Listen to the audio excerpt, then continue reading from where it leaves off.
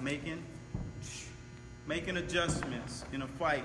That's one of the lessons that we're about to go over this weekend. And there was a good fight this weekend, and my guy was in it. So what we're doing now is we're going to start working on how to channel the right data collector by speaking into the moment what you know you should be doing.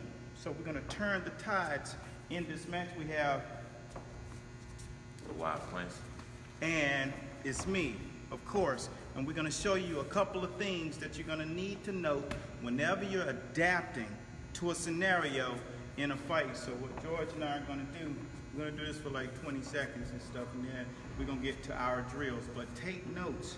Whenever when you're in a position and the guy's pressing you, so what I'm going to do, we're going to go through a scenario, so bear with us. I'm going to start, we're going to stand toe to toe, and we're in the combat. My first thing, what I see is something that he don't know that he's doing, but I already see it. So what I know that he's doing, I'm going to take advantage of it right now. Right, so I'm inside. Boom, boom. That's my thing was, he had a good jab. So the first thing I had to do is I said it to myself. I see what he's doing.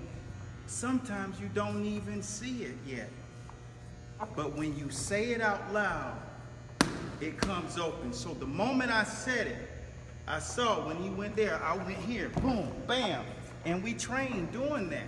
The thing about it is, when it's fight night, it's different. Same thing, we stand here toe to toe. Let me see, he got a good jab again.